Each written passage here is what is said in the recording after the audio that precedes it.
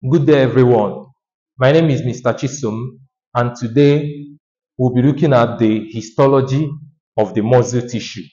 So we'll be looking at the histological features of the muscle tissue. Remember that I told us that the muscle tissue is one of the tissues in the body. We have the epithelial tissue, the connective tissue, the nervous tissue, and also the muscle tissue. So we'll be looking at the histological features of the muscle tissue. The muscle tissue is defined as the tissue that is responsible for the movement and shape of the different parts of the body. So this tissue shortens in length in order to contract, thereby producing movement. So this is what the muscle tissue does, movement and the shape. So that is it. Then the cells of the muscle tissues are generally called the myocytes. They are the cells of the muscle tissues. We have three types of muscle tissue in the body. They are classified depending on their location and also their characteristics. So these three types or three classes of muscle tissue are classified based on their location and based on their features or their characteristics. We have the skeletal muscle. The skeletal muscle is the type of muscle that is found in the external part of the body, or the place or the area that is close to the external, like the anal canal. We have the cardiac muscle. The cardiac muscle is found in the heart. It is the muscle of the heart. And we have the smooth muscle. The smooth muscle is the muscle that is found in visceral organs or in internal organs. So these three class or three types of muscle tissue may have their different features or different characteristics. However, there is something that they all have in common, which is contraction. The three of them have the ability to contract, and that is a result of the presence of myofilaments. The three of them contain myofilaments, and it is this myofilament that helps it, or the myofilament is the contractile unit of this muscle tissue. And the myofilaments are the thin actin filaments and the thick myosin filaments. We'll be looking at that in the skeletal muscle tissue.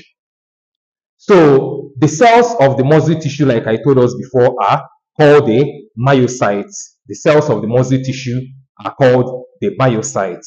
Then let's look at these three types of muscle tissue, one after the other, starting from the skeletal muscle tissue. The skeletal muscle tissue, like I told us, is the type of muscle tissue that is found in the external or the exterior part of the body, or the area close to the external. And one unique thing about this muscle tissue is that they are multinucleated. What do I mean by multinucleated? It means that they contain more than one nucleus in their cytoplasm, and their nucleus are placed peripherally. They are placed peripherally in the cytoplasm, and the cytoplasm of the skeletal muscle is called the sarcoplasm. This cytoplasm lies adjacent to the plasma membrane or to the cell membrane. The cell membrane of the skeletal muscle tissue is called the sarcolemma.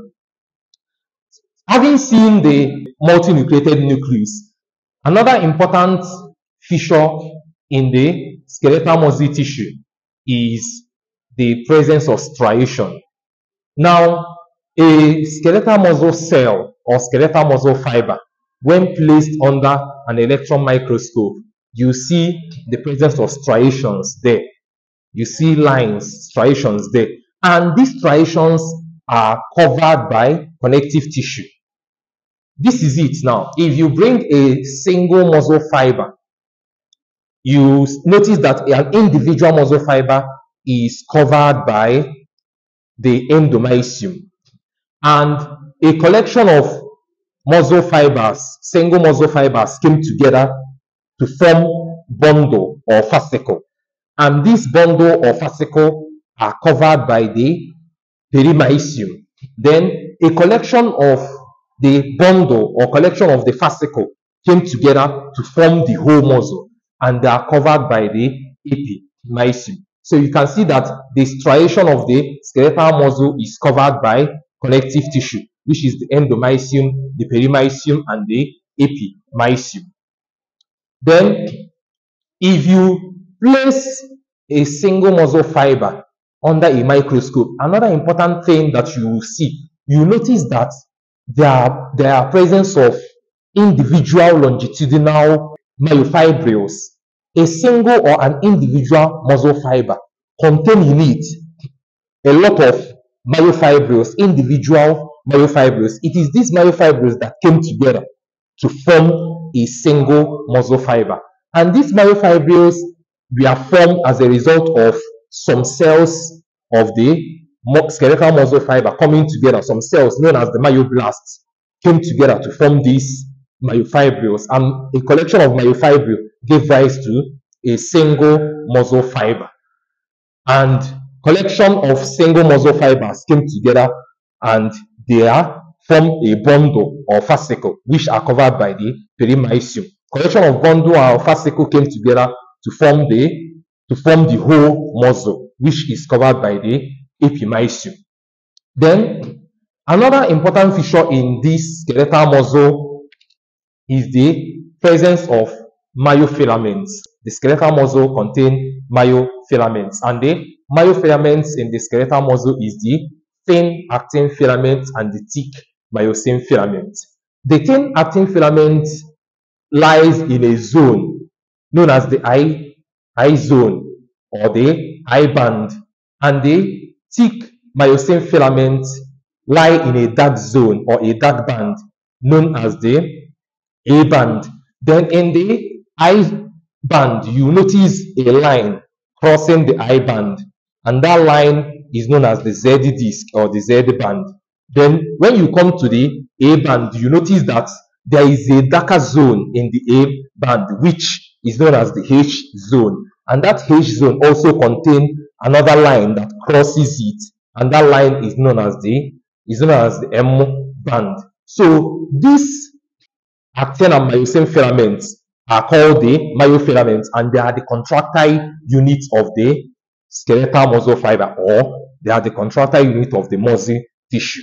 Now, from one Z disc to another Z disc form the sarcomere.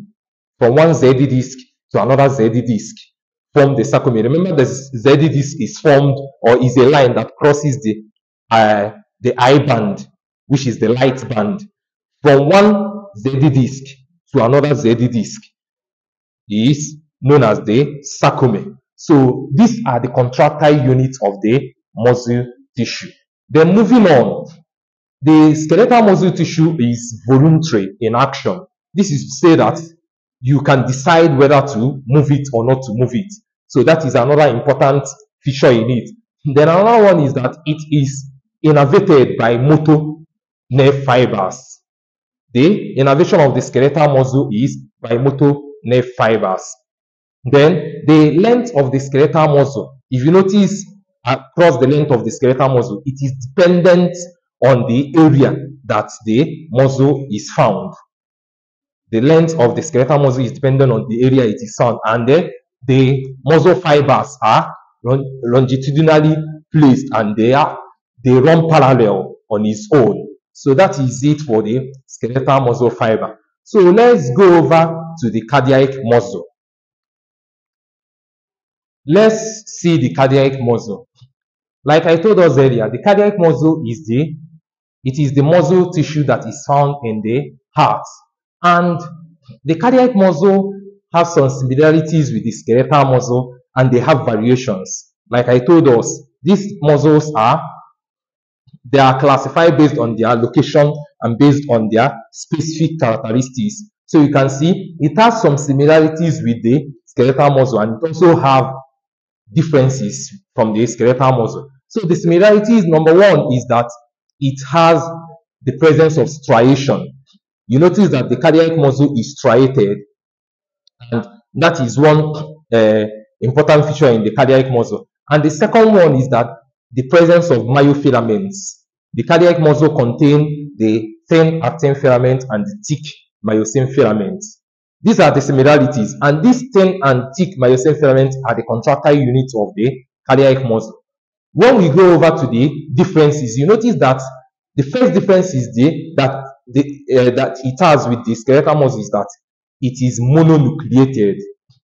It is mononucleated. That is to say that it contains only one nucleus. And unlike the skeletal muscle that is multinucleated and the nucleus are placed at the periphery, the cardiac muscle is mononucleated and the nucleus is placed at the center of the cytoplasm. That is the first differences. Then the second one there is the presence of the fibers, muscle fibers of the cardiac muscle.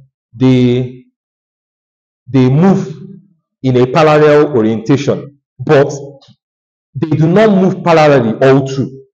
They rather move parallel, they join or they branch together or anastomose together and continue, join and continue, join and continue. So that is the way the fibers are oriented.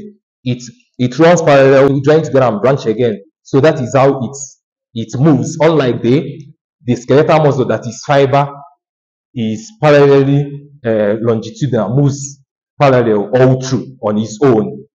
Then you notice that the cells of the cardiac muscle are called cardiac monocytes. Also, there is presence of intercalated disc in the cardiac muscle, in the cells of the cardiac muscle. There is what we call the intercalated disc. And the intercalated disc contains the desmosome, it contains the gap junction, and it contains the tight junction. So desmosome provides a strong intercellular adhesion between cells, between the myofilaments of cells. This is what we mean by this. Myofilaments are responsible for contraction, right? So myofilament of one cell and myofilament of another cell in the cardiac muscle, when during contraction, it is the desmosome that provides a strong intercellular adhesion, so that these myofilaments will come together to do their work. So it provides a strong intercellular adhesion. Then another thing that the intercalated disc contains is the gap junction. You notice that the gap junction is responsible for the ionic continuity between cells, the exchange of ions between cells. It is the work of the gap junction. Then tight junction, the actin filaments ends in relation to the tight junction. The innervation is autonomic fibers, unlike the skeletal muscle that is the motor fibers. Then the cardiac muscle is involuntary in action. That is to say that you cannot control its action. So that is it for the cardiac muscle. Then we have the smooth muscle. Let's look at the smooth muscles. So the smooth muscle are the type of muscle that are found in the visceral or internal organs. The smooth muscle does not contain striation, so they do not have striation. And another important feature in the smooth muscle is that the smooth muscle, they are slow and steady. It contracts weakly, slow and steady, unlike the skeletal muscle that contracts once and stop. So smooth muscle have a steady contraction, unlike the skeletal muscle. And the smooth muscle is mononucleated. That is to say that it has only one nucleus that is found in its cytoplasm. Then another important feature in the smooth muscle is that the smooth muscle have the presence of caveolars on its surfaces.